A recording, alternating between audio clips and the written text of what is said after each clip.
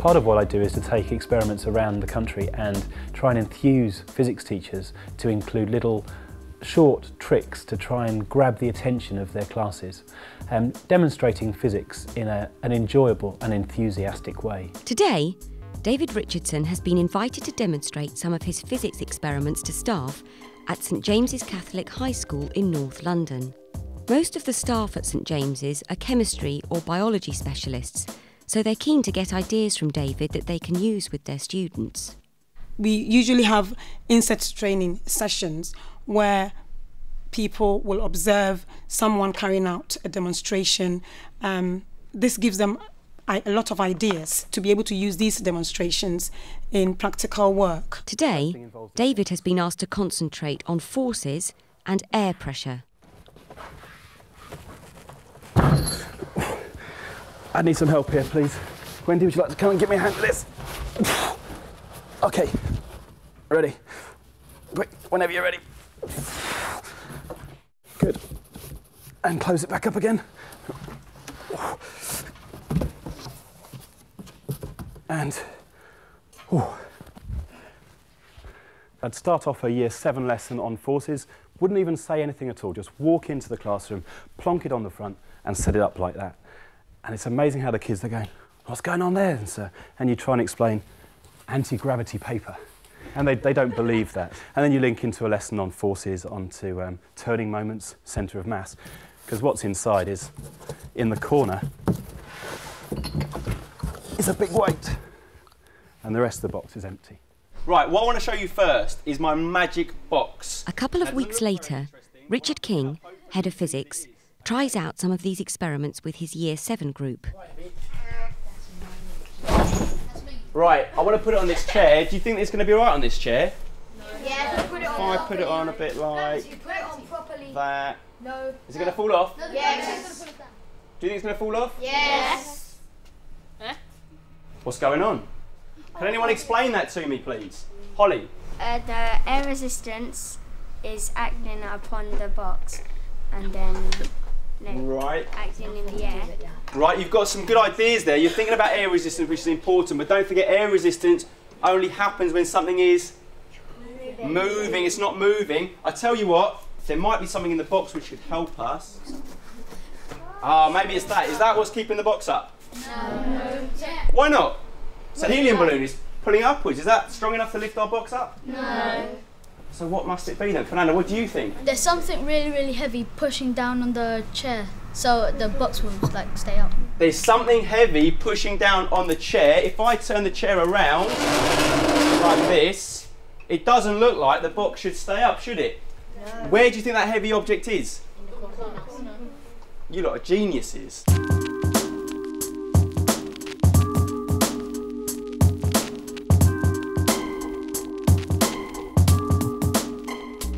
For the next experiment, again, this is about air pressure, and all you need is some marshmallow sweets, a clear wine bottle and a wine preserver. And if we have a volunteer, it is as simple as taking one of the marshmallows, rolling it in your hands so it's thin enough to put into the neck of the bottle. You build that up until you've got about half a bottle full of marshmallows. If you don't roll them between your hands, you can't get them in the top, but rolling them means they're thin enough to put, and they pop straight in. The next part is to take the wine preserver, to put it in the top of the bottle, and to remove the air using the pump. Now, the bits to encourage the pupils to watch is the size of the marshmallows as you suck the air out. And as you take the air out, you can see the marshmallows start to increase in size. Giving the bottle a shake will just give them room to expand. Reducing the pressure on the outside of the marshmallows allows the bubbles in the marshmallows to get bigger and expand, and you can quite noticeably increase the size of the marshmallows. After David had been to see our teaching staff, they were very excited, and we thought, okay, we can do some of this in our school. So we got the sheet from David and adapted it to our way of preparing things. I've got some marshmallows. Now what I'm going to do is I'm going to make some giant marshmallows. Suma's going to try and... Suma, our physics technician, adapted some of the things like the pump For the marshmallows, for example, we've actually done it with just a pump action and a conical flask with a sidearm. I was pleased we got it to work because the problem we had was the pump. We didn't have a two-way valve, so we had to kind of engineer a valve. Can you make it blow up? Can you make them like go? And letting the air back in, 1, 2, 3, and... Oh wow. Excellent. And very lastly, when we let the air back in, there we go. You've got to think about what has happened here, guys, what has happened here, and therefore what is happening inside here. Someone said something about there being air inside marshmallows. That's what I want you to think about, okay? We're not going to talk about it now, you're going to think about it when you sit down.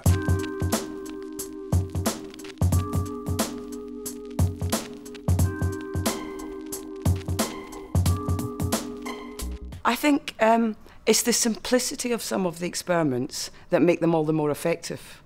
The simplicity of pumping some air out of a bottle and seeing what happens to marshmallows, that I know grabs children's interest, and when they see that happening they want to know, well, why?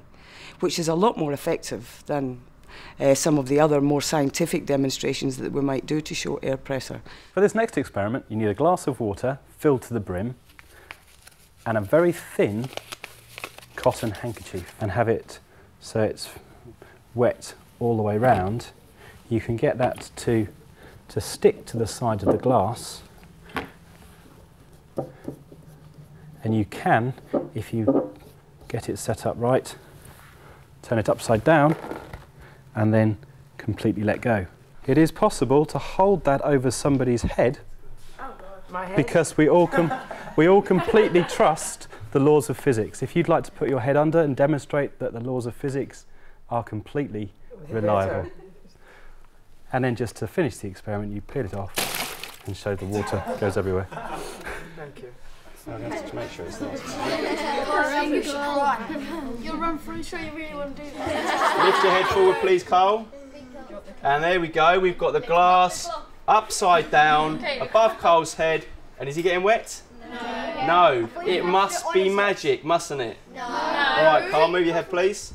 Right, I'm actually not even holding the cloth now, and it's still working. So when the handkerchief gets wet, why doesn't it start to seep through, the water seep through the handkerchief? Well, I've heard two alternative explanations. The first one is that when you've got the handkerchief over the surface, it's the surface tension between each of the threads and the tiny holes holds the water inside. Combine that with the idea of you've got air pressure pushing upwards, holding the liquid in, and that's why the water doesn't come down. It's a combination of the surface tension between the threads and the air pressure inside.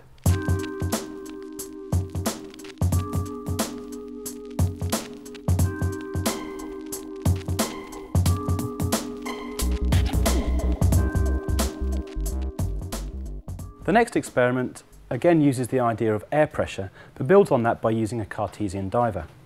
To make a simple one in the classroom, all you need is a plastic drinks bottle filled with water and a combustion tube which is about half full with water. If you then invert that into the top of the lemonade bottle, you'll see that the combustion tube will float at the top. If you then put the top on the bottle, you can squeeze the sides, watch the air bubble get smaller. As it gets smaller, the tube sinks to the bottom. As you release the pressure, it rises back to the top again. Now what's nice with this is if you squeeze the bottle, allow the tube to sink to the bottom, if you continue to press harder, the bubble gets even smaller, demonstrating very nicely the principle behind how the Cartesian diver works. Now, I'm going to squeeze the side of the bottle. What do you think is going to happen? It's going to go up. Right, something through the water, and the divers will, if I squeeze the edge, they sink. Okay, we'll do that once more. I love this one. You squeeze the side and down they go. Now what I want to do is I want to show you, if you look very carefully on the inside, as you squeeze, the water level goes up inside the tube and then the diver sinks. Back up again, the water level goes up and then they sink. Did everyone see that? Yeah. Yes. The water level goes up and then the diver goes down. A way of extending this experiment is to get hold of tomato ketchup sachets which have got an air bubble inside. That means if you put them into a lemonade bottle and fill it with water, when you squeeze the side, the air bubble inside the sachet gets smaller and the sachet sinks to the bottom, and when you release the pressure on the bottle, it starts to rise to the surface again. The same principle, but they can take this home and demonstrate it to their families. When you squeeze the side, inside that sachet, the air gets pushed upwards, so it becomes smaller, and the sachet should sink. So do you get rid of the air? You don't have to get, it must contain air. If it doesn't contain air, nothing will happen. I've used these Cartesian divers before, but I find explaining the principle can sometimes be quite complicated. Have you got any ideas of how to explain it simply?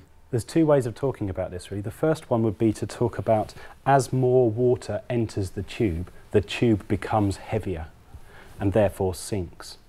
Another way is to talk about the average density of the tube itself. As more water goes in, the average density increases, so becomes heavier than the water around it.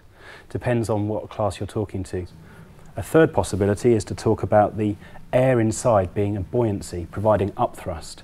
If you've got a smaller bubble, there's less upthrust, therefore the object sinks. As you allow the air to expand, it's got more upthrust, so it rises to the surface.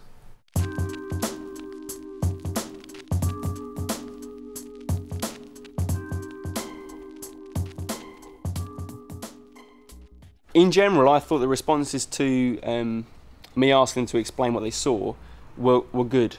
I would say that the general structure, showing them something, getting them to explain it and then come back at the end and explain it to the group, is one that I would use often for a revision lesson. Okay, so you four, what ideas have we got here then so far? We've got when you squeeze the bottle, yeah? Right. Water level goes up and it goes up in the diver. Right. And so it's pushing it into a small space, which gives the diver more weight.